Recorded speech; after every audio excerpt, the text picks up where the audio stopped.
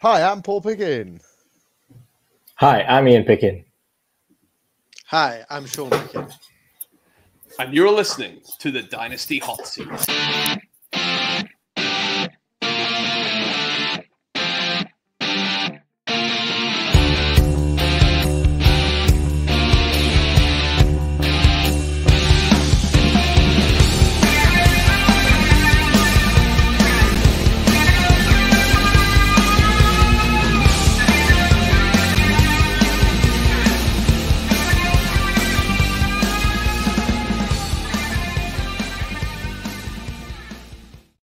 Hello, everybody. Welcome to this fucking car crash. This is the Dynasty Hotseat. We've got all the Pickens with us today. We got Paul, Ian, and Sean Pickens all in to do a very special Dynasty startup draft. Paul, you've been on the show loads before. How you doing, mate? Good to see you. I do really well, mate. It was so nice to have a rocking session with you to the music again. And it's good to be back on the hot seat. Yeah, good. Thanks to that, Sean, immediately slurping right into your microphone as well. Real. Like, great for everything. Sean, how are you doing, mate? Good to have you on the show. I'm good, mate. I'm really good. To be honest, when it came up with the music, I was like, I just hope I get back to the screen of us all, you know? Absolutely. We've also got Ian Pickens as well on the show. Ian, how you doing? Good to see you, mate. Good. I'm doing good. Thank you for having us. Welcome to the Picking Boys. That's all I can say.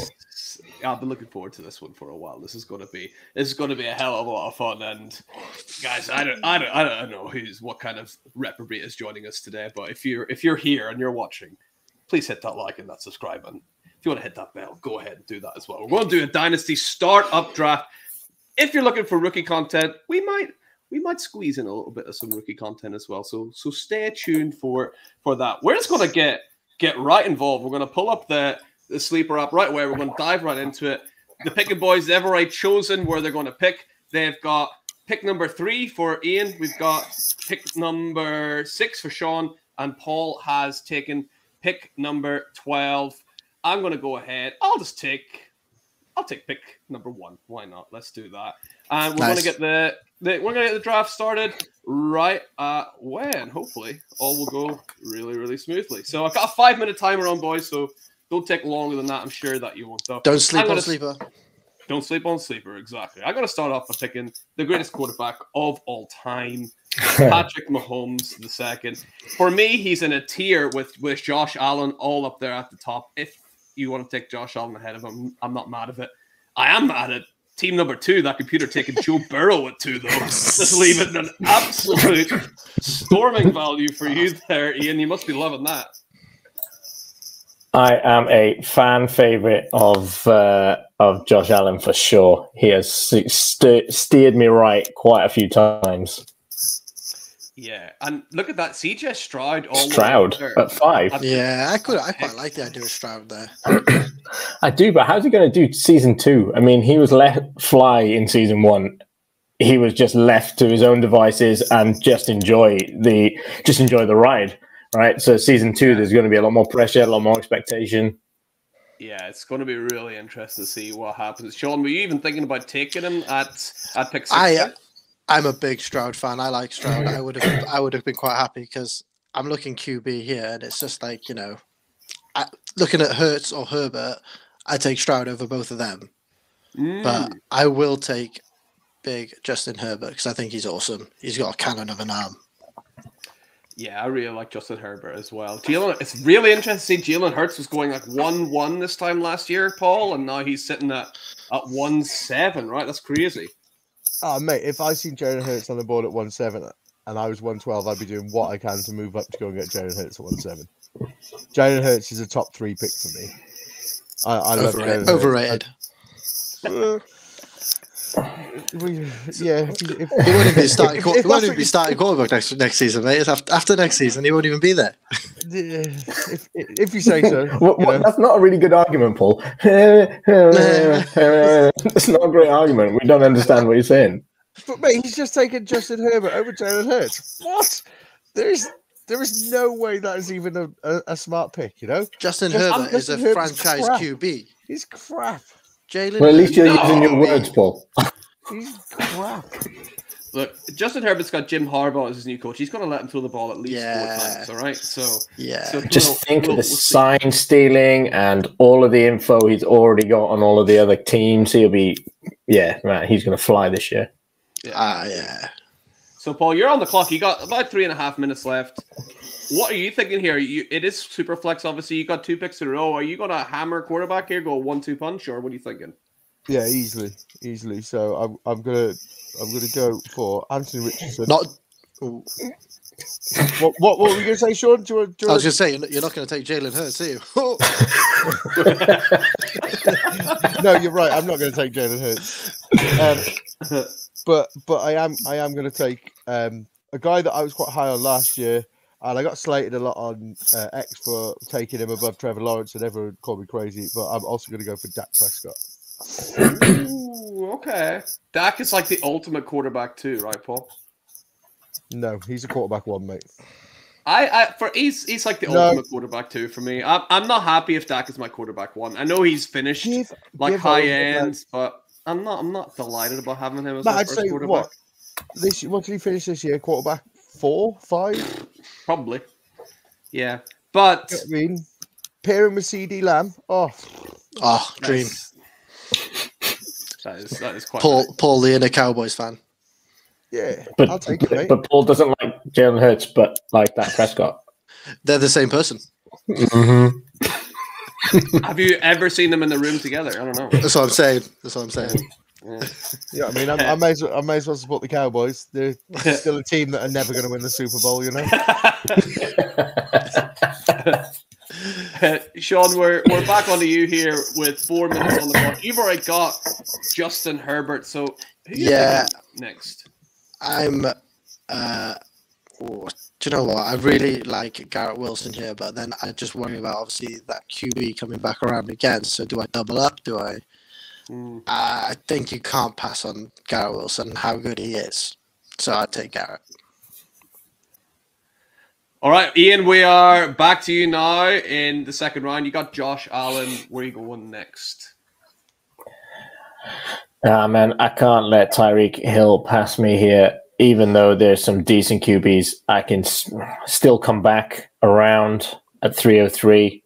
So I'd take in Tyreek. Tyreek Hill, any concerns? He's saying he's retiring next year and going to become a porn star. Man, yeah, I mean, he keeps knocking birds up, right? He keeps getting people pregnant, but I think that he will be back. Yeah, he's going to get paid. I've got no fear. Yeah, I think he could end up coming back as well. He might, or it wouldn't shock me if he's like, I'm retired, and then a couple of weeks into the season, he's like, actually, I quite fancy playing. Yeah, very Tom Brady-esque. It'll just be a media sort of push. He'll get a bigger contract. He'll be happy. He's going to retire, become a porn star, have one bad ride in a taxi, and not like it. Yeah. Thing is, you're not a great player until you've announced your retirement at least 3, maybe 4 times. That is true. You see this week here. Sorry, go on ahead. I was going to say, you see this week that Tom Brady ran a faster 40-yard dash than he did. Was he 40 yards better than he did at 20 years old? Good on him. He's coming back. Yeah. Mahomes has him quaking in his boots. I'm sort of torn here. I have got back-to-back picks. Rice, so, yeah? I mean, Rashee Rice is Super Bowl winning. Rashee Rice is a really good player, obviously, but. I'm looking up here. I can see Kyler Murray here, who I obviously do like. Justin Fields. Justin Fields out of Chicago interests me a hell of a lot more than Justin Fields in Chicago. So that could be an interesting one. Tell you who I really like here. Jordan Love, I think, came on really, really strong towards the back end of the year. So I think that might be where I go with my first pick, actually. I think I would take Jordan Love over these guys. Not 10 times out of 10, but quite a lot of the time. So let me lock in Jordan Love as my second quarterback. And then I want to go to the wide receiver. Well, I can see Chris Olave there. For me, he stands out in a sort of a tier ahead of these guys like Ayuk and Collins, although they are close, along with Smith and Pittman, who I really like. But I think Chris Olave has that potential to crack into that upper tier with guys like Amon-Ra St. Brown. So I'm going to go Jordan Love and Chris Olave and send it right back to you, Ian. What do you think? Sam Laporta goes at number 2. Interesting. Team 2's balling out, isn't it, man? Mm-hmm. This is not tight end premium either. It's not set up to be a premium league. He'd probably go even higher if it was. I mean, he's probably one of the only decent tight ends in a good scheme. So for tight ends, so it's too early, but I don't hate it. Yeah. So here I'm going to roll with Justin Fields in Chicago. I agree. I don't particularly like it, but he uses legs. He's always going to put up points. Out of that scheme, in a better scheme, he can be even better player. I believe in him. I believed in him last year. I thought they just failed again, and they 101 all the time. But yeah, Justin Fields my pick there. Yeah, I think that's really good value getting him there to pair up with Josh Allen and Tyreek Hill. It's looking like a hell of a good team so far, Ian. And Sean, we're back to you. Who are you going to pair up with Justin Herbert and Garrett Wilson? Yeah, I'm pretty happy because obviously there's 3 solid QBs come back around there for me after taking a little punt. So I think Kyler is one hell of a player. He can throw the ball everywhere you need to. We know he can do it on the ground with his feet when he does his little like schoolboy run, like dashing through. But yeah, so for me, I take Kyler all day because who doesn't love the Cardinals, right? Isn't that right, Paul? Yeah, mate. I couldn't have put it any better myself, but I'm just really glad you took him because I didn't want him landing here to me, and I'd be like, oh crap, now I've got to take Kyler. You got to take 3 quarterbacks in a row, and then you might as well have taken one after that as well. But you're back on the board. You got Anthony Richardson and Dak Prescott lined up, Paul. What are you thinking next? So now I'm going to smash wide receivers. Nice. And one stands out for me above the others. And this is a guy that I kind of fell in love with this year. And I believe it was you, Sean, that I traded with. Talking about me. I traded Tyreek Hill. What was it? Tank Dell in the first for Tyreek. Tank Dell in the first for Tyreek. Yeah. So I'm very, very much a big fan of Tank Dell, and I would love him to be the wide receiver 1 in my team. Paul, you're going to call your team fanboys because this is like Paul picking fanboy team at the moment. I mean, Anthony Richardson, Dak Prescott, Tank Dell. These are your boys. No, I'm not going to call it fanboy team. I'm going to call it the championship winning team. Oh, doubt it. That way to Rondale Moore goes at 4. Be great. I love Rondale Moore. I know you do. And then for me, does Tank Dell's size not worry you though for being a wide receiver 1? Like he's quite a small guy. You know, he's gonna get hurt. He's gonna get injured like he did this season. Like, he's amazing, but he's small. Yeah, he is small, but he's already done it. He's already shown that. Don't get me wrong. I just wouldn't want him as my wide receiver 1. 2, perfect. No. I'm torn here. I'm torn. Do I follow my heart? Talk us through it, Paul. Yeah, let's do it. Let's do it. So I'm a big believer that you need an elite tight end. Okay. Now, playing on a 2-year basis, if you're playing on a 2-year basis, I think this guy still gives you big upside and big value for at least Taylor Swift is coming. And that is Taylor Swift's boyfriend. I can't remember his name.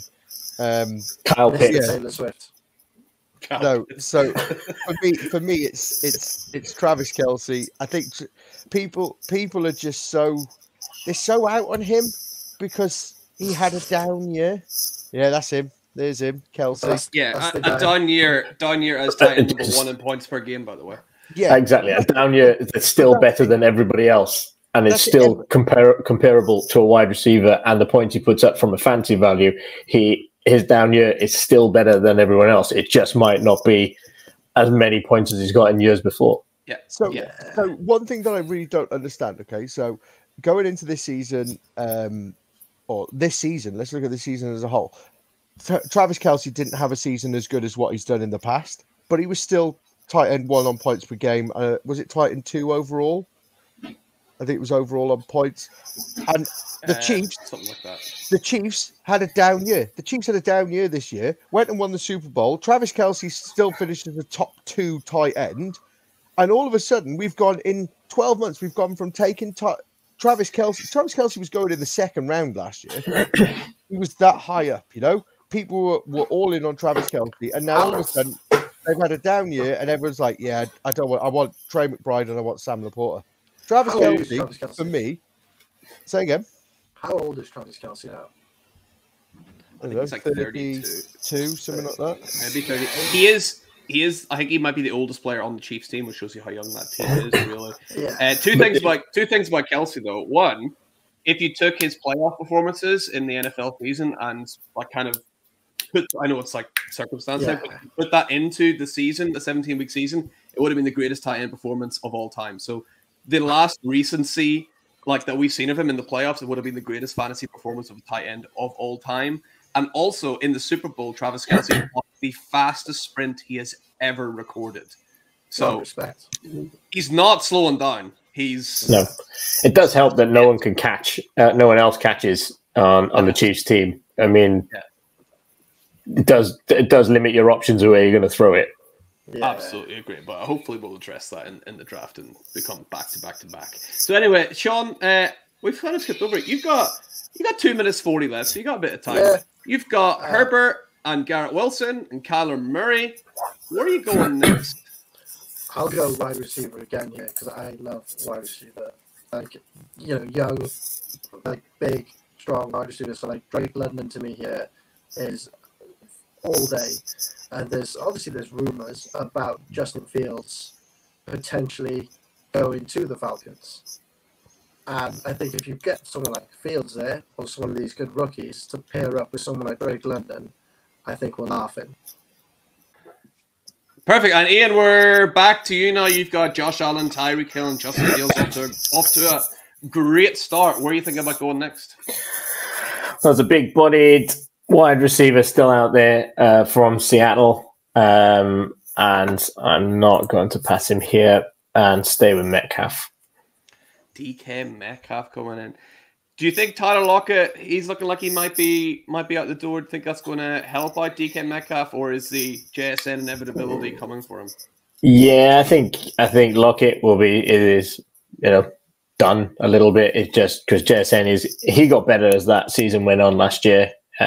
He didn't put up big numbers, but I wasn't expecting him to. I think Metcalf will still be number one there for a while, but JSN is the future there. Yeah, I think you're definitely right. And that's actually where I'm kind of leaning here. I'm sort of torn between JSN, Addison, and Flowers, all of whom I really do quite like. So I do like to get some young receivers. I still believe in T. Higgins? I do really like T. Higgins as well. Just got the franchise tag, didn't he? But because they're kind of in the same tier as me, so guys like Higgins and Addison and Flowers and JSN, in a draft like this, I'll usually just take the younger guy, like just because I get an extra couple of years. And I know T. Higgins isn't old by anything, but I think I usually will decide on the side of youth. Rashee Rice is there, obviously. I don't think he's quite up there with a JSN, but he's getting close for sure. So I'm going to lock in Jackson Smith and Jigba as my next pick to pair up with Chris Olave. And then after that, I'm kind of like you, Paul. I think I do like to get an elite tight end in there. And the guy that's going to be the consensus tight end number one Kincaid this time next year is Dalton Kincaid. So you need to. I'm gonna take Dalton Kincaid a little bit earlier than most people would think, but Josh Allen is going to have Dalton Kincaid as his number one weapon next year at Buffalo, and that is going to do amazing things for Dalton Kincaid. I cannot wait to see what he does. Had a really strong rookie year, outshone by Sam Laporta's historic one, but look out, Dalton Kincaid, tight end one this time next year. Just wait and see. Isn't that right, Paul? Oh, Mags, mate. Do you know what? What's bad, Paul? What's bad here? What don't you like? It's Dalton Kincaid has done nothing to prove that he could go in this position. You know what I mean? To to me, you've taken him in round 5. There's a lot of players still on this board that I'd rather over Dalton Kincaid. But Mags's love for Dalton Kincaid has come through. I suppose that I had this same love for Kyler Murray. You know what I mean? And people were like, you take Kyler Murray way too early. Or Dwayne McBride, you know? But your love for Dalton Kincaid, I reckon you could have still got Dalton Kincaid 7-1. Nah, because you would have taken him at 6-1. You would have just taken him off me to annoy me. So that's I wouldn't, because I've already got Kelsey, so I wouldn't do that to you, mate. He would, mate. He would. But Mags, your love for Dalton Kincaid is getting a bit, you know, it's getting a bit much now. Do you need an intervention? I am openly acknowledging I've taken him too early here, but I also wanted to make sure I took him, so I got to speak about him, of course. So that is my last pick there. So Ian, we're back to you. Who are you following up DK Metcalf with? And so, seeing what the running back room looks like after it passes me here is a bit. By the time it gets back, is going to potentially really ropey. So I'm a decent season ish. Got youth on his side. I'm taking James Cook here. When I look at the rookie draft that's coming up, doesn't fill me with much confidence for the running back. Fills me with more confidence for the wide receiver, hence taking that older wide receiver at this point. So yeah, James Cook for me. Yeah. Oh, yeah, I like that pick there with James Cook. He's shown he can kind of do it over there in Buffalo. I'd be shocked if they bring in another running back to compete with him. I think he's shown that he can take that workload. So I think that's a really nice running back pick there. And Sean, we're back to you. Who are you taking after Drake London? Oh, I really do need to go for a running back here, but there's nothing that sort of jumps out at me. A lot of old running backs, isn't it, around here? Like, you know, who doesn't love Saquon Barkley, but... Back in the day. Back in the day where you were trading up for him or selling the farm for him. He was, like, out of college, he was one of my absolute all-time favorite players. Pretty sure I won a fantasy league on the back of his rookie season. Could be a cowboy. That could be fun. That could be fun, to be fair. That could be fun. I'm sure Paul will pick him later. Not if you're Tony Pollard, you know. I mean, Tony Pollard could be an XFL player this time next year. So I mean, we're.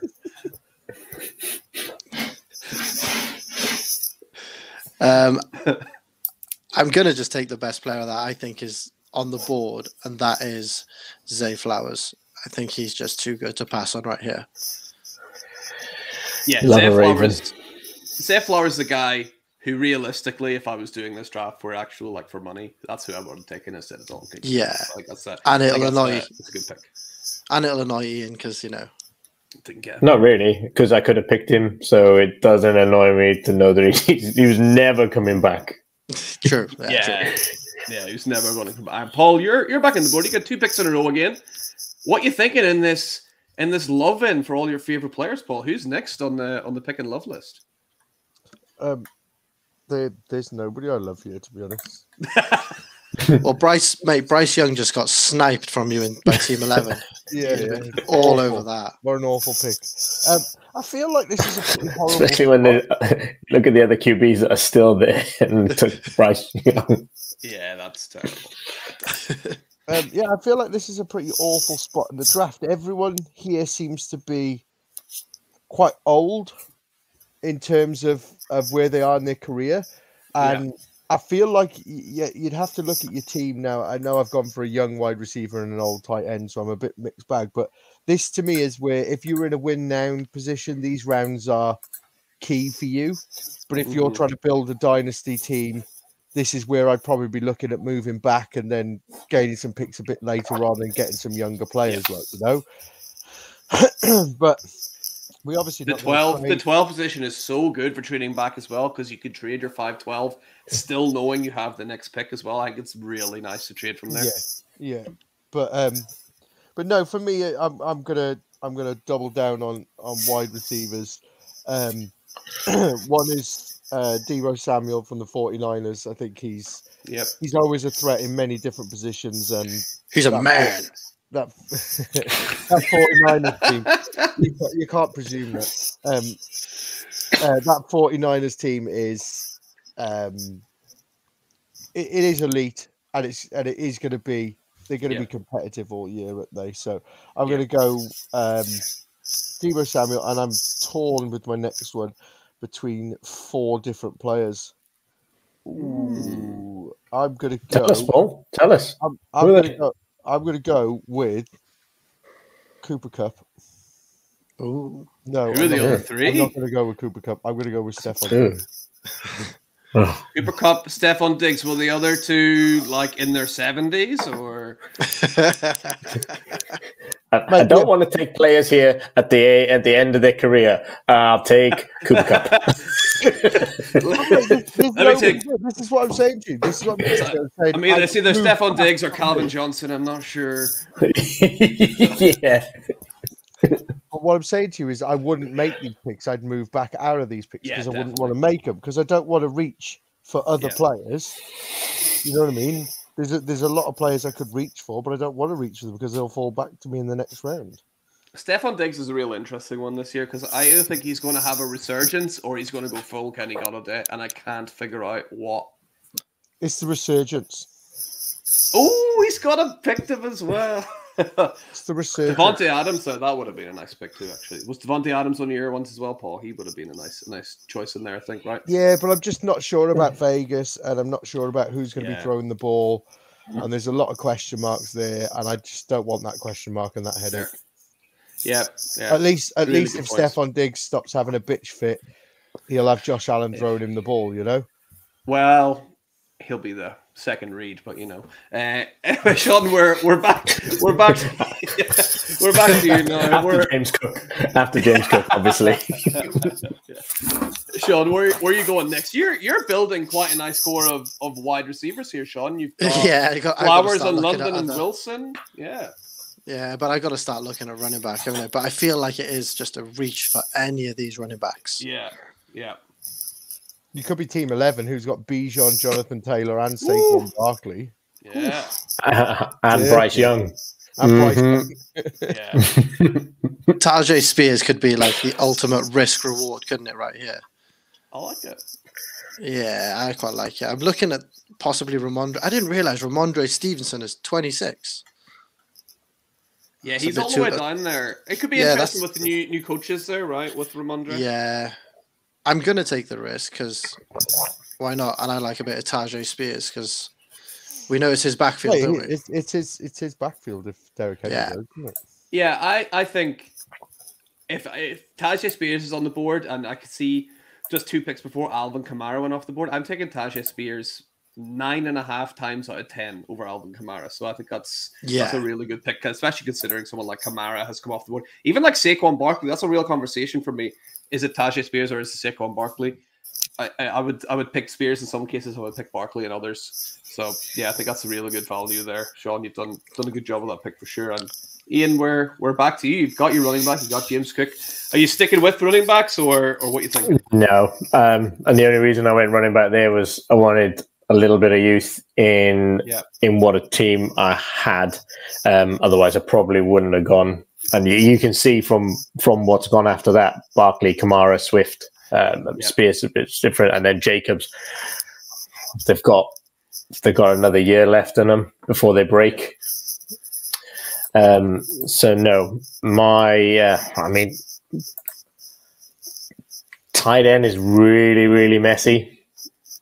Really messy. And probably only Kittle that's left. Plenty still wide receiver, but as Paul said, a bit aging. But I'm going to take George Kittle here. More necessity than a pick I'd like to make. Yeah, Kittle is like sort of the last of your like quote unquote like elite guys, but I'm kind of in agreement with. I've got one more in there.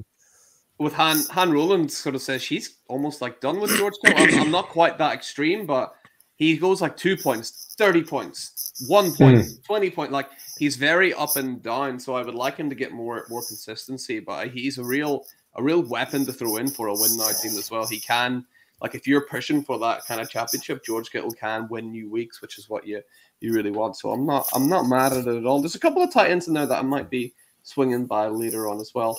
Here, I'm on the board. See, this is where I'm tempted. I do have 2 quarterbacks, but I love the value of Jared Goff here, so I'm going to find it really hard to turn that down. I think he's still a really, really solid player, so I'm probably going to take him with one of my picks here. The other one, I'll probably end up going back to the wide receiver.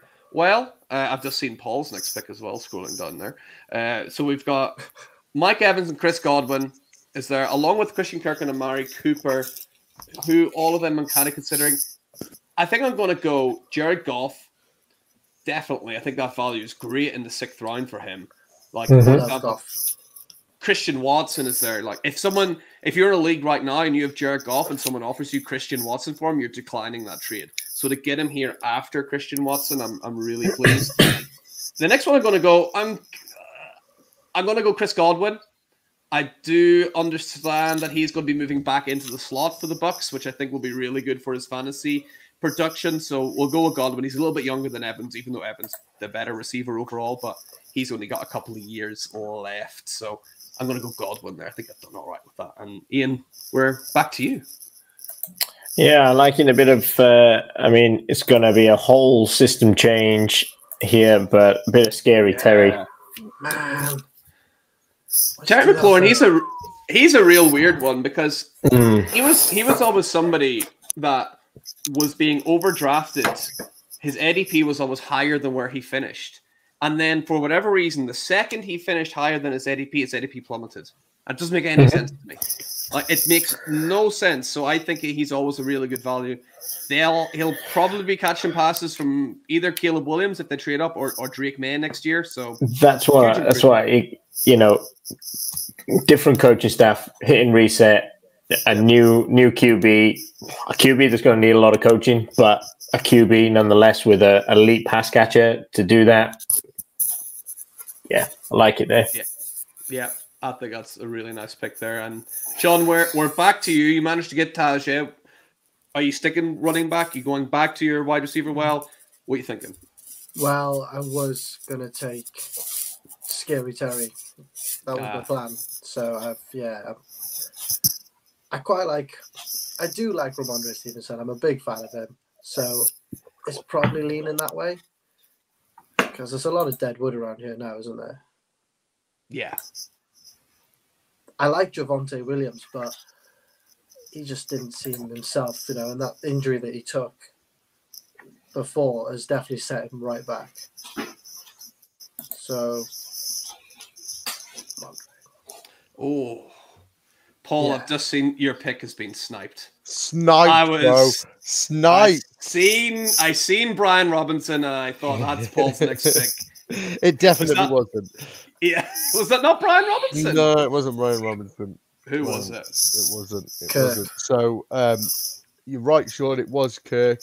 I spoke about this on the Rewind podcast. I think that QB2's played a massive part in anyone's championship team this year.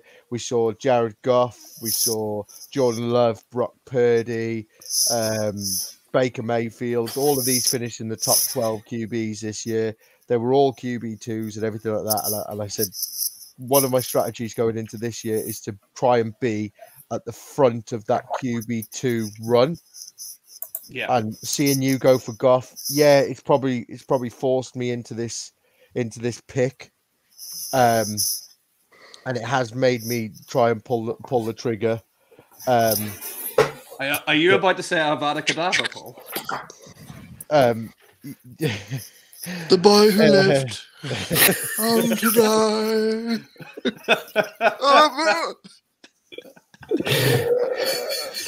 Paul's so ashamed of us right now. He who shall not be named. Yeah, it is. God, dude. No, we're ashamed of you now, Paul. I'll take it. You've been ashamed of me all my life, so what's the point of changing now? Deshaun Watson, king of the Cruciatus curse himself. Yeah. Who are you going after that? I thought you were going to say the Spelliarmus one, but there we are. But yeah, I'm also going to. I feel like one of my wide receivers is a bit risky, so I'm going to try and take another risk with another wide receiver and hope that one of them pays off. And we're going to go over to Pittsburgh, where I think there could be a lot of changes this year.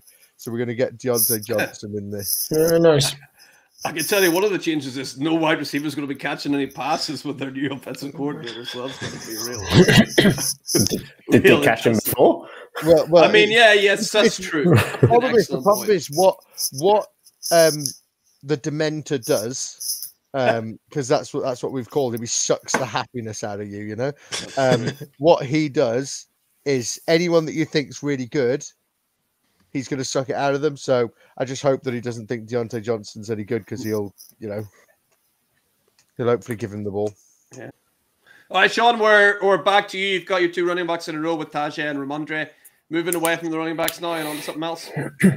I'm going to take a wide receiver here because there's one player that I do really like. I've always been a big fan of him, and it is Courtland Sutton for the Broncos. The guy can just catch anything. So I just think he's one hell of a player. I don't know if Russ will be throwing those passes, but someone will. And whoever throws them, he will catch them. So I take Courtland here. Yeah, Courtland Sutton took a huge step up from looking pretty awful in the last few years. He really took a step up, and some of the catches that he made really, really impressive.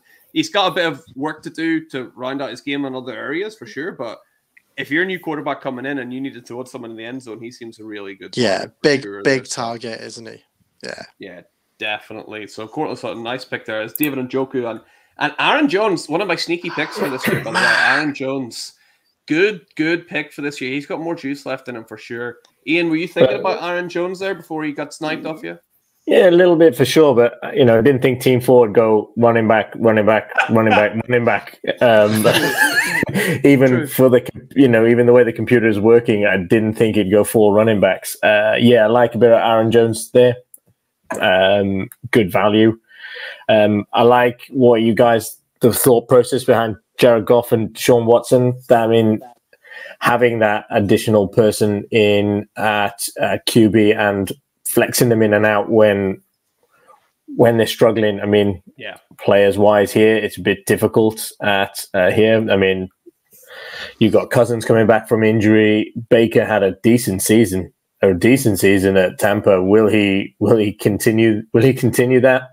Don't know, but I do feel like he's got games in him where he will perform, games where he won't perform. The script, how it's going to work. So I'm putting Baker Mayfield in here. Yeah, I think that's a really nice pick. Baker, I would be shocked if Tampa don't bring back Baker. I think he's earned it. He deserves it. So I think he'll be the guy going forward. He's definitely, even if it's just a shorter deal that I get for him. I think he will be. I think he'll get he's proved himself. It'll be a 1 or 2 year. He won't get anything massive. We'll see. We'll see. I've seen it as well in many different leagues. Having that third QB that is still a solid QB every week, or at least put up some decent points, is a need. Is a need now. Yeah, and we've seen this year so many of them get injured, right? It's just like if someone goes down, if Jordan Love goes down, I'm not mad that I've got Jared Goff to come in anyway. So yeah, I'm pretty happy there. I'd start Jared Goff over Jordan Love. Yeah, most weeks he could be that. And even now, even though I've got 3 really good quarterbacks, even now I'm staring at Kirk Cousins going, is he still the best value there? Like, I'm not afraid to take these guys, and just because I draft this team doesn't mean this is the team I'm going to start. This could be, I take Kirk Cousins. I see Team 4 has got a lot of running backs, but not a lot of quarterbacks, and I use that to trade, right? And I'm thinking about, right, in 3 months' time, or in a couple of months' time, whenever the season's about to start, he's looking at Aaron Jones and he's looking at Kirk Cousins, and I bet he's wishing he took Kirk Cousins instead of Aaron Jones. And I'm going to ask for Aaron Jones plus for Kirk Cousins. You know what I mean? Like, so I'm trying to think a couple of steps ahead here and try and get value, but just for the interest of the podcast, I'll sway away from Kirk Cousins, and we'll maybe. I don't think Team 4 would have made the trade anyway, mate. Doesn't look like it anyway. Yeah, I'm going to go back to the wide receiver well here. Or am I? It's pretty grim, lads. I'm not going to lie. It doesn't look great. Running back wise, Austin Eckler, Tony Pollard, Derrick Henry, James Conner, Nick Chubb's an interesting one out of all of those. No, I'm going to go Kirk Cousins. If I was doing this draft, I would pick up Kirk Cousins here. I know it's 4 quarterbacks, but I can't say no to the value that Kirk Cousins holds here. So I'm going to do that. And then I'm going to go a little bit wilder with my next pick. I'm going to go wide receiver. I'm taking Jameson Williams out of Detroit Lions. I think Jameson Williams, former first-round pick, someone they traded up really high to go and get. They put quite a bit of capital into trading up to go get. I think we've seen nothing of him. I think he's only just getting healthy. I can't wait to see what they do with him next year. So I think it's worth it in round number 9 to go with someone like Jameson Williams. What do you boys think? It's a gamble. It's a gamble. Yeah, I love him. I think he's such a good player, and I think he just needs to get more integrated into that team. And I just think he's just quality, though. Yeah, I think he'll be more integrated. Even like Josh Wellens is gone, right? There's a couple of moving pieces there, so yeah, I think it's worth a gamble there. That's back to you. No, were you thinking about him too? Yeah, a little bit. He's definitely worthy of a pick around here. I mean, you're picking him in pick 9. Yeah. How many wide receivers you got? Olave, Jackson Smith, and Jigba, Godwin, and James Williams. Essentially, Godwin or Williams will be a solid wide receiver 3-4. They don't know which way around. I think that's a great pick. I mean, yes, you want to throw up over most of these players. Just doesn't look too healthy. They're either seriously injured or have had a serious injury. Yeah, exactly. Hopefully, he can get that sorted. So for me, I was going to double down, and then I pivoted. Ross So I'm on the pivot. Back a Nick Chubb at this particular point. So my pivot was off of Jerome Ford in thinking, could we start to see something? But yeah, with Chubb coming back, we won't. Yeah, I really like that. I was going to start thinking about hammering some running backs on the way back, and Nick Chubb was going to be top of my list there. So I might have to reevaluate now. So that's lovely. I was to see team 4. Will Levis, QB 1, right? Wow, what QB 2, he's got Lamar Jackson, hasn't he? Oh, does he have Lamar? Okay, that's not so bad. He has Lamar, yeah. And Matthew Stafford. And Sean, we're back to you. What are you thinking? We're getting a bit thin now. Round 10, that's usually where... Yeah. I got to fill my tight end spot. That's what I'm really looking at. But obviously, they're all a reach. But I don't love the quarterback throwing the ball, but I do love the tight end. I think he's class, and that's Dallas Goedert. I think he's quality tight end. I think he can still do it, but I don't have much faith in Hurts, I'm afraid. But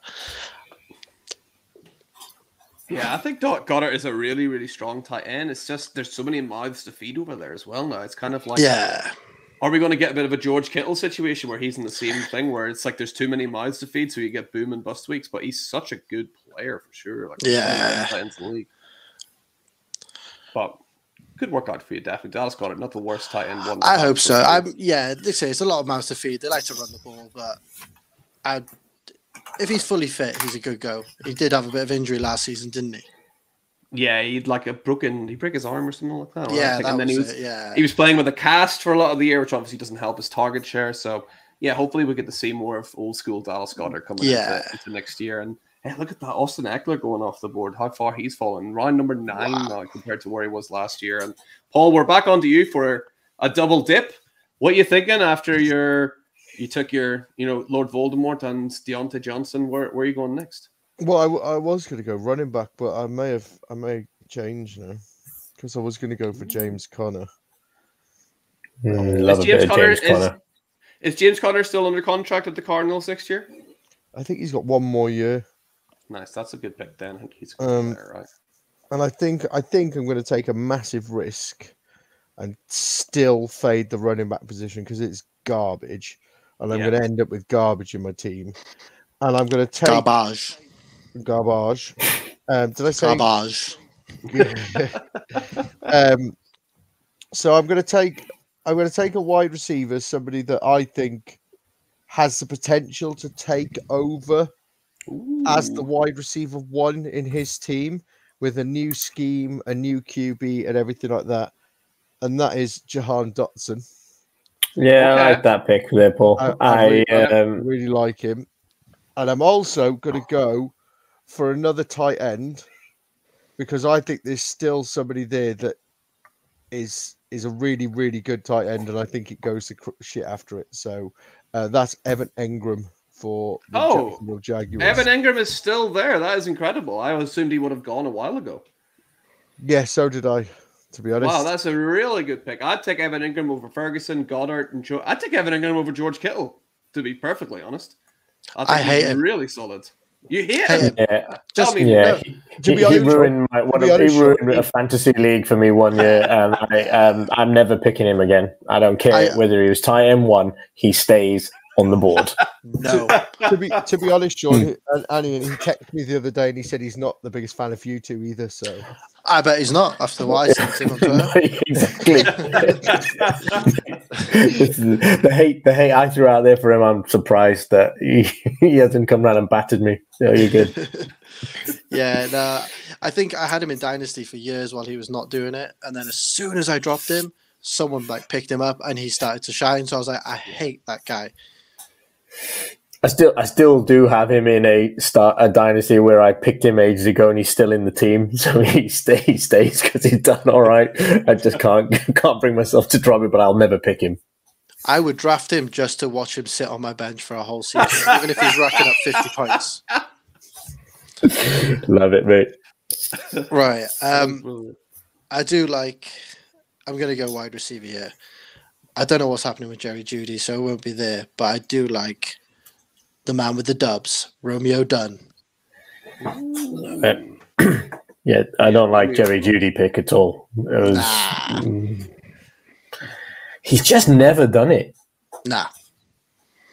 Never done it, but when he went at the same time like CeeDee Lamb went, and you look at the difference between CeeDee Lamb and Jerry Jeudy, and it's like, he's probably going to get a change of scenery though, and then people are going to get excited. But you're right, he hasn't shown enough. He's got worse actually every year, which is really damning for him. He looks exactly. Like he's had worse different and worse. QBs, different coaches, different schemes, and he's been shit all of them.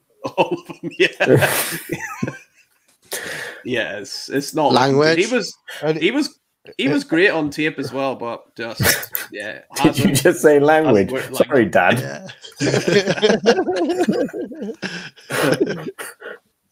All right, Ian, we're back onto you now after Michael Mayer comes off the board at tight end. So I love Michael Mayer. Oh yeah. Yeah, it's like Okay, hang on, Max. Can we just talk about this? Sean, if you want to talk about it, carry on. You crack on. My pick is quite boring. Okay. No, you carry on. You Honestly, can't shout, "I love Michael Mayer," and then just you can like shout that. The anti Evan Ingram. Like, Michael Mayer is going to do what Evan Ingram didn't do for me. No, I just think he's quality. I've got a big fan of him. I just think he is quality. I think he's got elite size, elite speed. He can catch it. He looks kind of funny when he runs, which I kind of dig because Isaiah Pacheco was like that. And that works for some people. You run a bit funny too, to be fair. I do, mate. That'll be an interesting police. That'll be an interesting team to build. It's like my team is consisted entirely of people with funny runs. Pick 11 for Raheem Sterling. T-Rex arms. Love it. So carry on.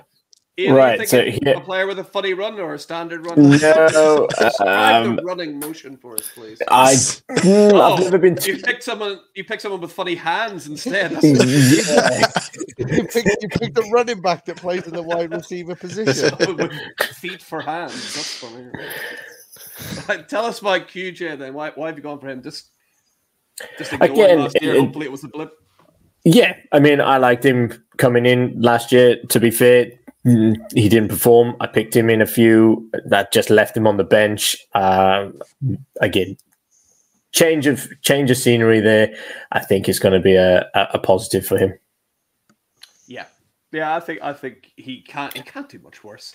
And exactly. Mike Williams isn't there. Well, probably he's going to be injured. There's a whole kind of clear out. The only thing is, I think they're going to take either Brock Bowers or Malik Neighbors, and that's going to be real interesting. That's going to be real interesting to see what happens there. Brock Bowers runs normal. He does. He won't be on my team. He's got no place on my team. All right, lads, we are about to end the 10th round here, so I think I'll make this last pick, and then will we move into our bonus rookie picks after this? Then what do we think? Ooh. Yeah, sounds Brock good to Bowers. You're in my team. Come on, boy. 101.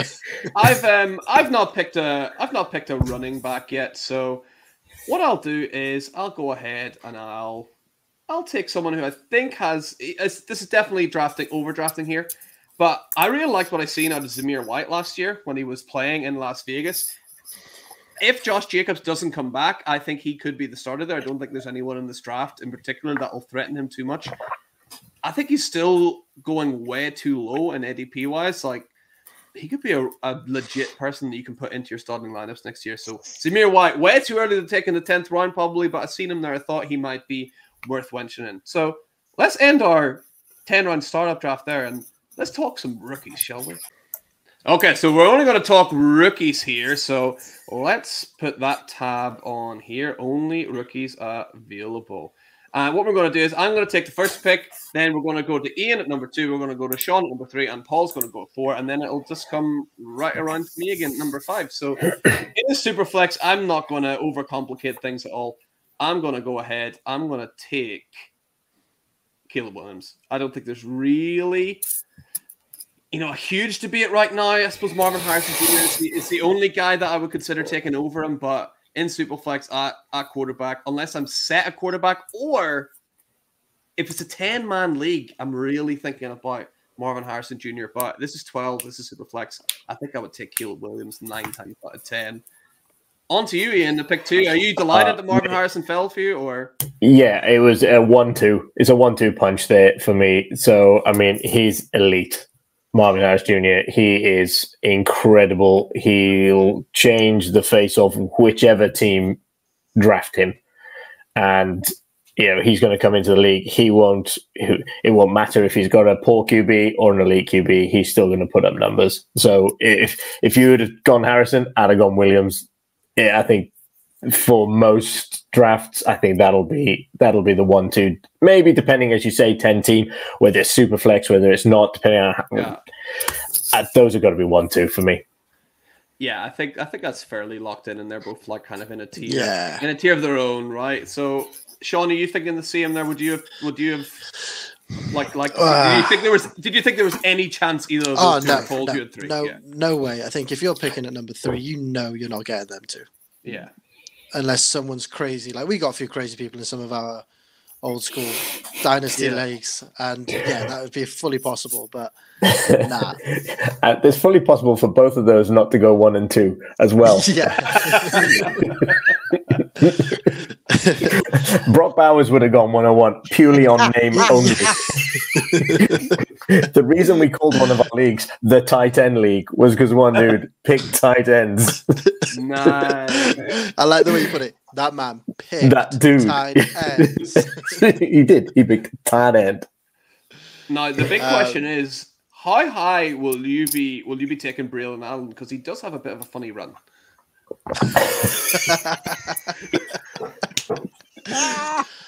I wasn't going to, but now you said that. I'd take. I would. Do you know what? I want to take Brock Bowers, but I can't after this conversation. You can. I'd probably go. It's okay. I don't know if I'm saying this name right. What was it? I don't know if I'm saying the name right. Rome Odunze. Is that how you say it? Odunze, yeah, absolutely. Yeah, ooh, interesting. That's who I'd go for. I think the guy's awesome, and I think they got the combine this weekend, haven't we? Yeah. So the combine, is it Neighbors and Harrison aren't there? Yeah, he's actually And it's actually in it, which is nice. Yeah, so once he shows what he can do, he's just going to skyrocket, I think. Yeah. I really like Roma Dunte. I think he's my wide receiver 3 currently, but Yeah. I think the skills he has will translate really, really well, especially in the red zone. It wouldn't shock me at all if Roma Dunte at the end of next year is actually the wide receiver 1 in total points scored amongst rookies. That wouldn't shock me at all. So yeah, I think he's a really good prospect. His contested catches are brilliant. Oh yeah, really, really strong, and hopefully he'll link up with a quarterback kind of like Michael Penix Jr., where it's just people are just going to throw him the ball and get him to go up and get it. That'll be awesome. Yeah. Paul, we're on to you then at pick number 4. What are you thinking? Really, really easy pick for me. Yep. And that is quarterback, Superflex League. I've seen a lot of people starting to chat about him as he's somebody that potentially could rival Caleb Williams, and that is Drake May. A lot of people loving Drake May at the moment, so I'm all over that. If I could be at the 104 and Drake May falls to me in a Superflex League, I am very, very happy. Yeah, the lazy comparison is he's Justin Herbert 2.0. It's not exactly like apples to apples. It's more like apples to oranges here, but you can see it if you look at him. He's got that big arm. He's a sneaky good athlete. He makes questionable decisions at times, but it can be coached. It can be coached out of him. I think he's got enough raw talent there. So I can't wait to see what Drake May does. I think that's great value at 1-4, and it leaves me with guys. I've got a decision on my hands here, because I've got arguably either the number 1 upside player in this entire draft or a guy that I just absolutely love and think is electric. So I'm really torn here. I'm going to stick to Daniel Jones. I'm going to stick to Pat Frymers. I'm going to stick to my rankings. And my rankings currently have Jaden Daniels ahead of Malik. Nice. So I'm going. But you're making my life easy for me and also annoying for me because if you didn't pick Daniels here, I take Neighbors here. It's either or for me, right? So if you don't take him, and I'll explain what you can explain why you take him over Neighbors, but man, they're 2 quality players again. They're both so good. Jaden Daniels has, in the same way, they're very different players, but in the same way last year, Paul, we spoke about it a lot. Anthony Richardson, this time last year, I was telling people, has the opportunity to be the number 1 point scorer in all of fantasy football. I'm telling you, not Jaden Daniels has that same opportunity. The guy is unbelievable. He had games in college last year where he had nearly 700 scrimmage yards. Are you fucking kidding me? 700 yards? That is insane. I take Daniels over Drake May personally. He's on in my rankings. He's my number 2. I don't hate it at all. There are loads of question marks. He takes, if you look up, compilations aren't great, but if you look up a compilation of Jaden Daniels getting hit, it is not pretty. He gets hit a lot and takes big hits too, but there's so much raw talent there and raw athleticism. We've seen what Justin Fields can do running the ball. Jaden Daniels is a much better athlete than Justin Fields. He runs much better. So it's going to be real interesting to see what he can do at the next level. And Ian, major pick easy. You're going Malik Neighbors. Talk to me about him. Man, he is, he's lightning quick, right? This is why I love this guy. He is rapid.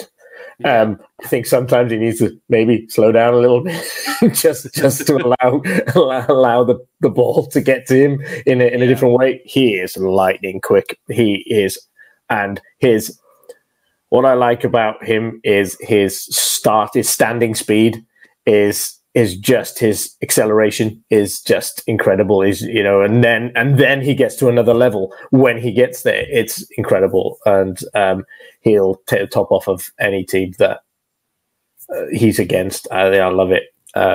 He's quality player. He can play so many different positions as well. He just looks brilliant. He looks ready to go in the NFL. I've got same way as you talked about with Marvin Harrison Jr. I don't care where Malik Neighbors goes. I think he's going to go in there. He's going to make a bad quarterback look like a good quarterback. it's gonna be real nice looking at Malik Neighbors for sure. And gun to my head, I think he goes to the Chargers. I want to see that. I think that'd be awesome. Right, that would just be cool. Him and Justin. That would be pretty sick. Yeah, that's what I can see when I'm visualizing it. But we never know what Harbaugh's going to do. You'll probably take a defensive player. So, Sean, what are you thinking? You're back on the clock. You got Roma Dunze with your first pick. Where are you going next? It's a no-brainer. It's, Kelsey 2.0 we're talking here. Yeah. It's again, you drafted just for his name, Brock Bowers. Like, say no more.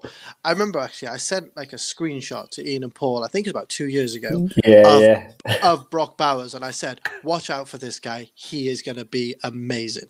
Yeah. And he is. He is just all that and more. So I feel like in most of my dynasty leagues, I'm not getting him. I'm not in a position to get him in anywhere, and it kind of bums me out a bit. But so I will take him here on your show, Max. Nice. Yeah, Bowers is he's the biggest threat to Dalton Kincaid's tight end won the crown. I can tell you that. Like, he's coming in hot. Like I can't. He is, but I mean, I'm afraid of wherever he goes.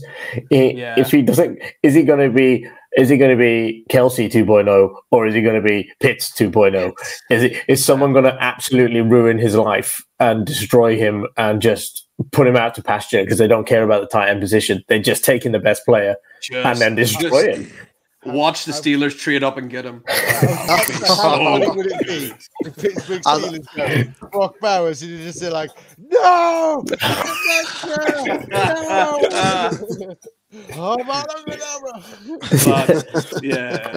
That'd be my only. Yeah, he either could go one way or the other. I mean, we all love Pitts coming in, right? And he went there. He went and he got. He's just been destroyed. His career got destroyed by a scheme.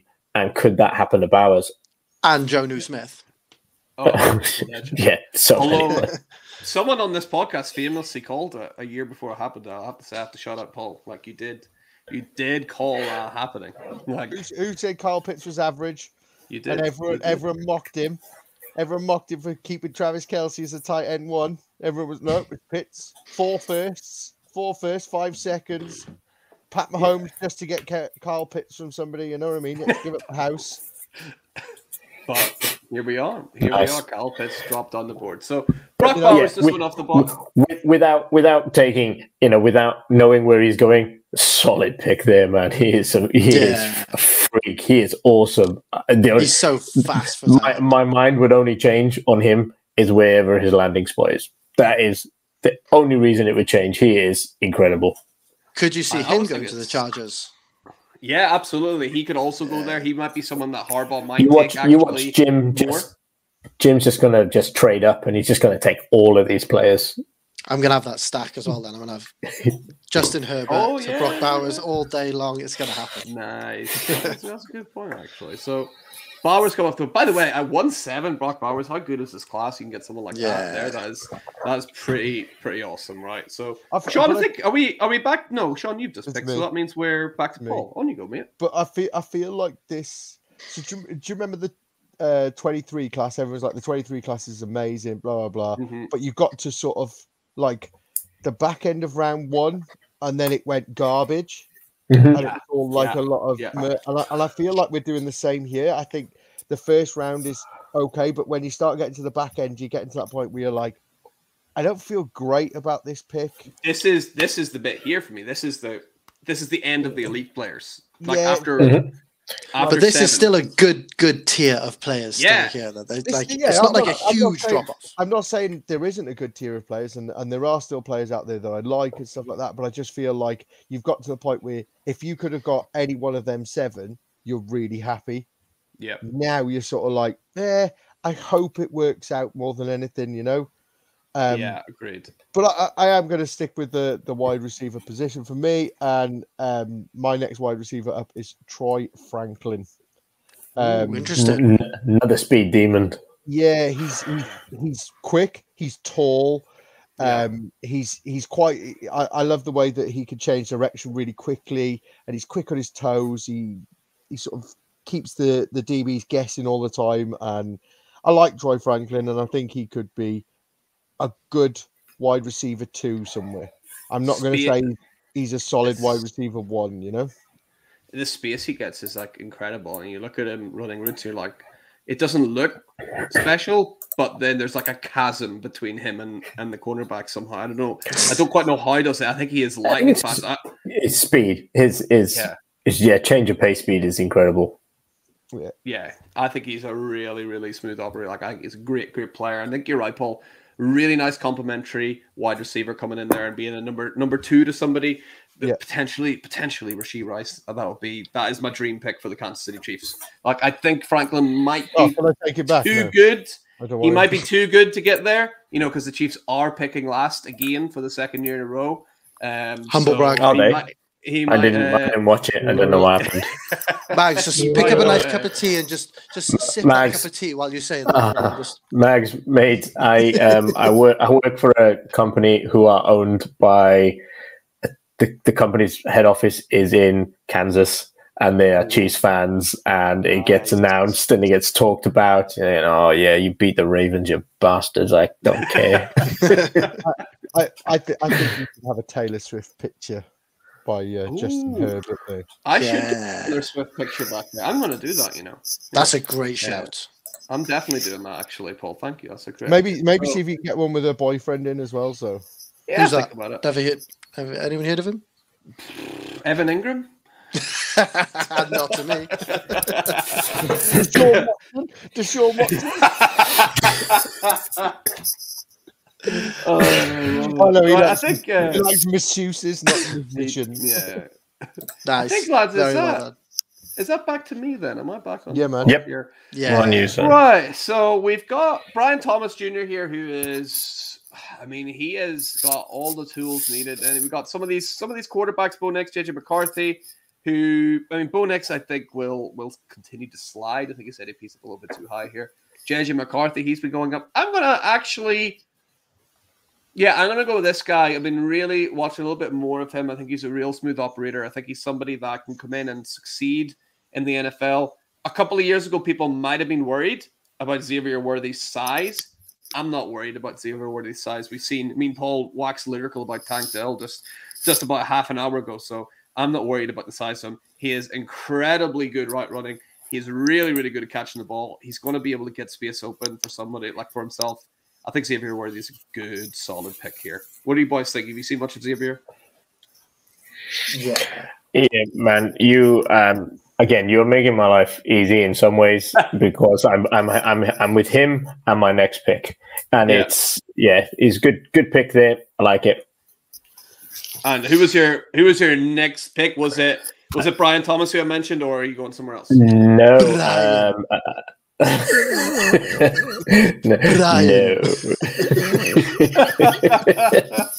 feel like you could pick him anyway because just because of that. But it'd be Adonai. Yeah. I think I've killed Paul. you might have, mate. Intrusive thoughts, mate. They kick in every now and again. And then they just come out, don't they, Sean? Yeah, that's what it is.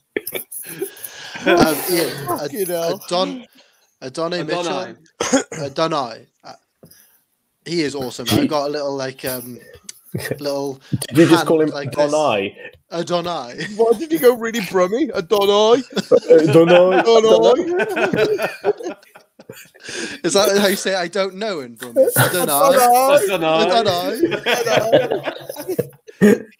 You don't know someone called Michelle in Brummy? I don't know Michelle. Or if you're in Australia, somebody goes to the toilet. I love where's the Danny? Oh, Paul, that's gentle comedy there, dude. I like. Sean, sorry, mate. You were saying. I say I've got a little note next to him in my rankings of just that little emoji hand like that because I just think he's just amazing. Just I think back in the round one. Back end of round one. Yeah. I like it. The absolute antithesis of his teammate as well, Xavier Worthy. He is not this smooth operator getting open. He's this brute that will like just win in the air and like smash through you, which is a great 1-2 punch for Texas. So I think he's a real nice pick here at the back end of the first round. And now we're firing back to you, Sean. What are you thinking? Well, it's quite hard to pass on the likes of like Brian Thomas is a monster. Like he looks like everything complete. But I've just got these other players that are just not so like I don't know. After the combine, I think we'll get to learn a lot about these guys. Yeah. But nah, I couldn't do it. I'd have to take Brian Thomas. Yeah, like he's just too good. He is like. I've got a few players that I think could be like diamonds in the rough sort of thing, but like take what you can see and what you know is good, isn't it? Yeah, Brian Thomas is just like I've said it a few times this show before. If you put all the measurables of Brian Thomas and Marvin Harrison Jr. beside each other, it's the same player. Like they're just as fast. They probably have the same vertical. They'll have the same 40 time if they both run it. If not, Brian Thomas is a little bit faster. Like they have all the same measurables. It's just Marvin Harrison is just between the ears. He's so Marvin Harrison. He's just he's so far ahead. Brain. Yeah, and like his footwork, I would say, is incredible. Whereas Brian Thomas, maybe a little bit more work to do there. But in terms of the raw athleticism, not much difference there. So I think he's a real interesting piece of clay to be molded coming into the NFL. Can't wait to see where he goes as well. Like he's got everything in there. So Brian Thomas, great pick there, and still no running backs going off the board, which is real interesting about this class. Paul, are you gonna break that running back curse? No, they're all shit. Nah, not all of them. There's one good one. So, because he has a funny run, it's brilliant. Oh no! Yeah, you know it is. The best one I think is his name again. It's not a run. that one? Bucky, gotta love Bucky. Gotta love that Bucky name. Irvin. Yeah. Winter Soldier. Yeah. So there's quite a few players I'd like here. Yeah. I'd like to go JJ McCarthy. I'd like to go Bucky. I'm sort of torn between that, but based on the team that I've got and what I've drafted tonight, I think I'd go for Bucky here. Just because, I've already got Drake May. I've already got Dak Prescott. I've got Anthony Richardson. I've got Lord Voldemort himself. Yeah. Why not take a punt with a running back here? And I think Bucky is the best running back in this class. Now, I don't think there is an elite running back in this class, but I think there are a lot of running backs that could be good value. I don't think we're sitting here looking at this draft class going, oh, there's a Bijan or a Breece Hall or a Saquon or somebody like that. There's nobody at that level, but I think your running back twos, I think there's quite a few that could break into that sort of area and be a solid fantasy value. Yeah, Bucky Irving could be like a Travis Etienne type of guy, like that kind of value you could get off him, right? That's the kind of range I could see Bucky Irving depending. It's all about landing spot for these running backs. But yeah, I think he's no argument for me as him being the first running back coming off the board. I've seen it. No, me neither. I'm sure other people will definitely do it. Like his name alone. Yeah, I know. I like his name alone. Yes, I made that joke, but I actually like him. He'd be my number one as well, Paul. I think he's quality, and see who invests that draft capital in him. I don't think it's just going to be landing spot's going to be key, but who's going to come and get him? I don't see him first, second round. Any running backs going really third round maybe. See where teams invest. Yeah, there's maybe potential for one to go. There's absolutely no chance anyone's going in the first round. No. Second round, you might get teams going a bit crazy, but yeah, I think you're right. Day three, the third round seems right to me, but you never know what these teams. Some no, you're right. Make just atrocious picks all the time, so you never know what's going to happen. So. Boys, that brings us to the end of that first round. We don't really have time to go through a full second round, but I will pitch it to you. Do you have any favorite sleeper rookies here that you're like, I think these are a good player to target and like later in like the later rounds, like end of round 2 or round 3 or round 4? Has anyone got one that they want to chat about in particular? I got 2 names I'll chuck out. All right. So I got one running back, which is Yep. Jalen Wright. Nice. Jalen Love Wright it. out of Tennessee. I think that guy is going to be awesome. He's a real good Yep. sleeper. And then the other one I like is Jalen Polk, wide receiver out of Washington. Yep. He's my only one. Is it? I've put out there too. Yeah, I like him. Yeah, he's quality. There's also, what is it, Washington, Roman Wilson? Rome Wilson. Yeah. No, he's out of Michigan. Rome Wilson. Michigan, sorry. Yeah, sorry. Yeah. But they do reckon that he said, like, he reckons he's going to run a sub 4.34 at the 40-yard dash. There is absolutely zero chance. I've watched him play. There's a zero chance. No, but so I mean, I'm intrigued to watch, but no, I would be shocked if he did that. Like, I really would. So maybe he's got good track speed. Maybe he's got good technique off the line. Yeah, but he does not show that on the field. He's not someone that stands out as being a lightning quick player. But if he does that, he'll fly up boards. That's for sure. So that'll be interesting. I love the pick of Jalen Wright. I think if it wasn't for his injury, he'd be right up there being spoken about with Bucky Irving and Jonathan Brooks and these other guys. Like, he's a really good player. So he's someone that's been fallen to the third round. I can tell you this much: he's going to be my most owned dynasty rookie if he does, because I'm going to take him in the third round. Yeah, like that's right. Yeah, definitely. Paul, you got any rookie sleepers that you're thinking about? To be honest, mate, I haven't really gone too deep into my rookies yet. Yeah. My life is being taken over by running at the moment, so haven't really done much of that. But somebody that I do like, and I do think that he's going to creep up boards a lot more, is Jonathan Brooks. Yeah, I think people are sleeping on him a bit at the moment, and I think he's somebody that could be an early second round pick and somebody that I might have quite a few shares of, to be honest. Yeah, absolutely. I'm gonna keep beating the Cody Schrader drum. I mean, just literally dominated in the SEC, and nobody seems to care, which is bizarre. He's going in the 4th or 5th round at the minute. I don't understand. I really don't quite get it. So I'll take him in the 4th or 5th round all day long. What about Lad McConkey? Sorry, Lad. Great. If we're talking names. That's a good one. Like, that is fantastic. But I mean, he's someone that I did like the value, but it's going a bit too crazy for me now. I see people taking him at the end of the first round. That's people love him. People love it. Ali Cook, the grill, who's probably listening, loves Lad McConkey. Lad McConkey. Yeah, he's a bit of a lad himself, though, isn't he? Ali is a lad, you're right. But yeah, Lad McConkey, not afraid to say it, best right runner in the class. Don't even think it's particularly good. Okay. I think he is an extremely good right runner, but he's missing some other parts of his game. I'm happy taking him in the late second, but I just think he's going to be going too early for me. We'll see. But yeah, I do like Lad McConkey. He was a sleeper, but his value's gone. He's going up. Yeah.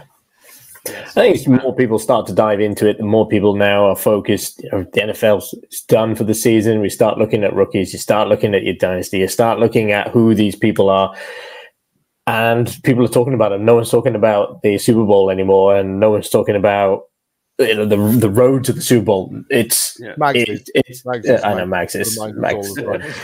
So stock is going up now for players. And all you need is someone jumping on that hype train, and stock rises. Yeah, I think you're absolutely right, and it's. I mean, I've said it a couple of times on the show before. This time last year, on average, all the guests on my show, I had about sort of 15 people on. Sean Tucker was 112 at this point last year. So much, will change this weekend. So is big, much is going to change. Combine. Yeah, I mean, Anthony Richardson was going 1.8, 1.9. It's all changes after the combine, and of course even though it does. Looks like we're trending towards players not doing it, it's still going to change, I think. Yeah, this 3 of the big ones are not throwing at the combine, if I'm right. I seen this morning. Does that ruin? They potentially ruin their stock. There's no point, is there? All they're going to do is potentially hurt their stock, so they might as well go. Nah, that's it. That's what Marvin Harris Jr. said, wasn't it? There's no point. You've seen what I can do. I don't need to come here and show you that I can do this, and I'm that good at it. And Max, I don't know if you remember, we had Murph on the show where he was like, it's just like a gym lesson, really. It is. You know what I mean? They turn up and, you know, let's see them do the 40 in pads, and let's see if they run in a 4-3. And they've got a DB running the side of them, you know, and get them to catch a ball and run with it, like they love it, don't they? They love like running the drills, and like to them it's like, oh, it's good hype, you know, it's good hype for the league and the draft. Also, it's money train for the league. Yeah, it is actually. I'll say this: you will guaranteed next week. You will see clips of quarterback Joe Milton doing very impressive things. Do not believe it. That is a fact. I'm telling you right now. People are going to say he's the new Anthony Richard. He honestly, it's like he's Anthony not Richard. now. It's like Anthony Richard playing blindfolded. It really is. Like, he is not impressive. So don't fall for it, please.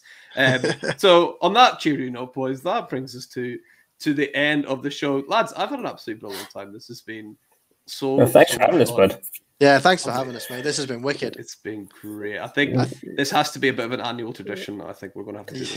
Yeah, sounds like a plan. Maybe next time with a beer in hand as well. That could get really messy. Nah, mate, I need to be stone cold sober to figure out this tech. Max, I tell you now, the amount of times we've done drafts on Zoom and Sean's got so shit-faced he can't remember who he's picked and stuff like that. And he went on to auto pick with about 5 to go. We're like, what happened to him? I'm just getting a FaceTime. I'm just getting a FaceTime from him, and he's in his kitchen, sat down in his kitchen. They're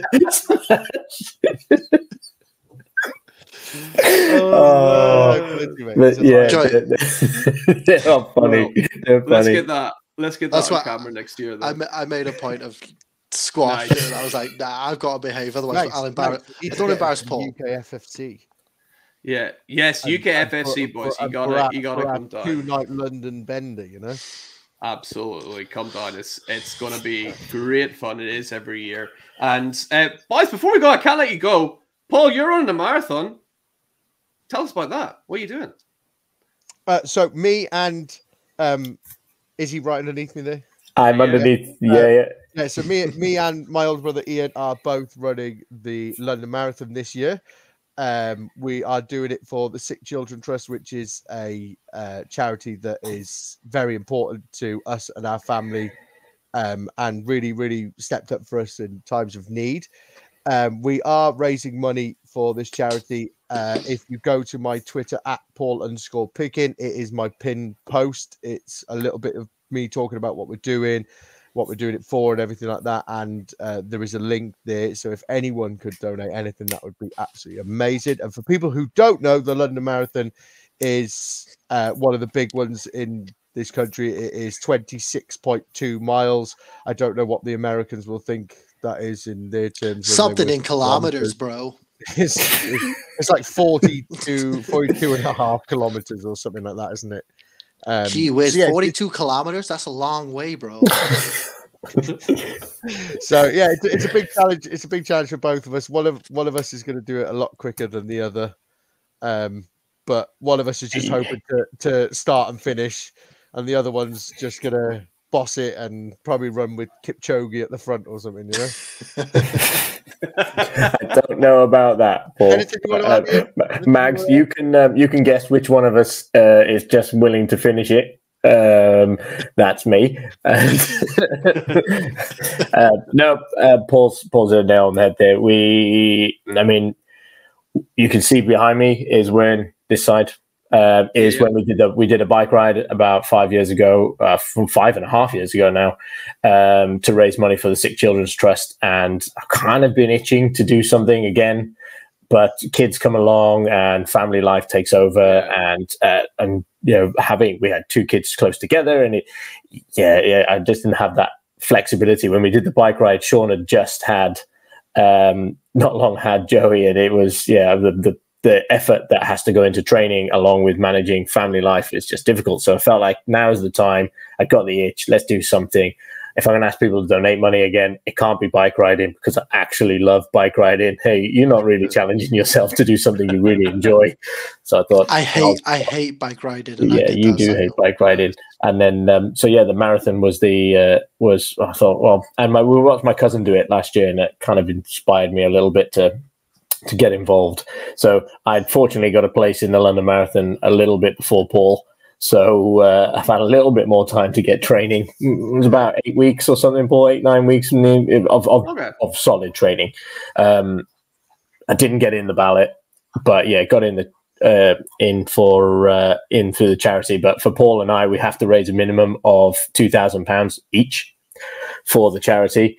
And so that's no mean feat. So yeah, it's been so far me and Paul smashed 15 miles on the weekend. I took on 14 miles because we haven't been without a bit of controversy in our training, have we, Paul? Some knee injuries. I had a car crash in the middle of it as well, and you just kind of just managing those whilst trying to find your rhythm training. So yeah, this weekend, Paul smashed 15 miles. Absolutely super proud of him for doing that. It's incredible. And then for me, I'd done 14 miles. My goal is to finish this marathon, but my uncle set a bit of a family challenge. So I'm doing my best to train as hard as I can now to try and beat it. What's the time to beat? 3:57. And that's quick for that's for me. That's quick. I mean, I was finishing. That's 9-minute miles. So and consistent 9-minute miles. You got it, mate, easy. Because the only reason this is a bet is because Sean told him that my brother will. Sean had a couple of beers and told him that my brother's going to smash you, mate. we were sat in the pub and he was going, "Oh, I did it in 3:57. Oh, I'm this, I'm that. I'm the greatest thing to walk the planet." And I just went, "My big brother's going to smoke that, mate." And that was it. Challenge down, like so. Yeah, and I'm not a competitive person, but then when things like that happen, I get really super competitive, and then you go, pleased with this weekend's training was training at that pace and training and staying consistent with it. So I know Paul is feeling the same. We talk quite a lot about our training and what we're doing, but man, am I hungry all the time. The time. It's ridiculous. Have you ever run a marathon or done any endurance type thing, Max? I did. So me and some people at work did like a marathon relay. So I took the biggest leg. It was like a 10.5 mile leg that I took. So and that was like long enough where I couldn't just rock up and run 10 miles. It was like enough where I had to train for it. So that was pretty tricky. I can only imagine how much more difficult the training for over double that is. So no, I really take my hat off to you guys. Yeah. I think the mental part of it is, and I haven't asked Paul this, and I'm sure he probably relate, is, man, I completed 14 miles. I was so proud of myself. And yet I got to think, shit, I got to go another 12. And I've got to get my body fit again to go again for training next week. So yes, I'm proud of my achievement, but how the hell am I going to do another 12? Literally had the same feeling on Sunday. Finished 15 miles, absolute euphoria. I felt like a king. I'd just done 15 miles. Reality sets in. Shit, still got 11 miles left. Only 2 miles over halfway. Crap. That's a horrible. Body's broken. That's a horrible way to look at it when you just go, "Oh, I'm just over halfway." But like you say, it's a huge achievement. I will tell you, the easiest run I did was the actual marathon run. Because you just get carried along. Like you're just in the crowd and everyone keeps telling me this. If somebody doesn't pick me up and carry me down the road, okay, not fucking feeling it, mate. Okay, yes, you can clap me, you can cheer me and everything, but my legs have still got to keep moving. Body's broken. I'm looking. Just don't get overtaken by someone in like a scuba suit or something. Mate, right? That's my problem, okay, Max. That's my problem. I am uber competitive, okay. If I see some old woman in front of me, I'm like, I'm fucking having you, mate. Okay, I'm having you. You are smoked. And I've got one of my mates. So one of my mates that I work with, he's gonna track me and literally watch my miles. And if he thinks I'm going too fast, he's going to text me, going, "Slow down, stop trying to overtake me." Nice. Just because he knows that I'm going to be like, Yeah. 2 miles Yeah. in. No, you boys are going to absolutely smash it. Make sure you're checking out that. I'm going to put that in the link. If you're watching YouTube, it's going to be the first line you see on the link. So make sure you're checking that out on your. Appreciate that, Max. And if Paul and I, we will be getting around to it, but we will do a bit of a podcast like this where we're going to talk about the charity and why it means so much to us and what it did for us and who they are and what they do. But as Paul says, running takes over life at the moment, and running and recovery takes over life at the moment.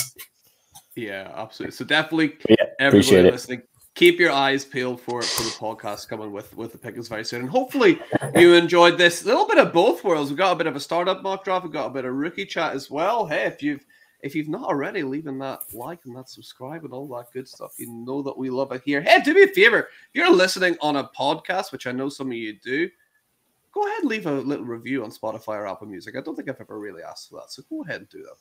That'd be pretty sweet too. So from me, from all the Pickens as well, Paul and Ian and Sean, thank you so much for listening. And remember, for anything Dynasty you need to know, keep it locked on the Certified Inferno. We'll see you next time. Bye.